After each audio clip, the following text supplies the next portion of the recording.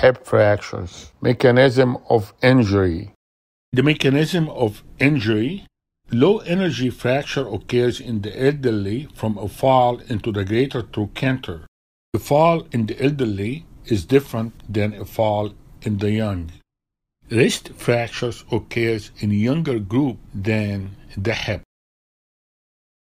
Wrist fractures followed by spine fractures followed by hip fractures.